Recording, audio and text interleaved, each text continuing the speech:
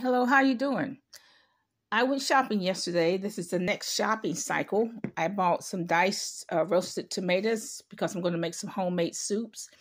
All of these tuna creations, sweet and spicy tuna at Kroger, were all on sale for $1. I'm going to eat some lentils. These are red lentils, two for $1. And I bought some shelf-stable almond breeze milk, about 3 or 4 cans of pineapple chunks because I have to have vitamin C. And I bought some rices, about 4 of these, and some chicken broth. I also bought some chicken, ground up chicken, ground up turkey. Okay. And I waited until the next shopping cycle. I did not touch my savings.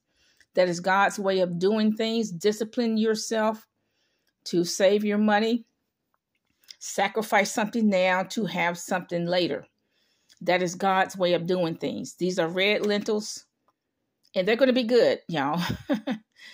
So this is the result of the shopping cycle yesterday. Have a nice day. Bye.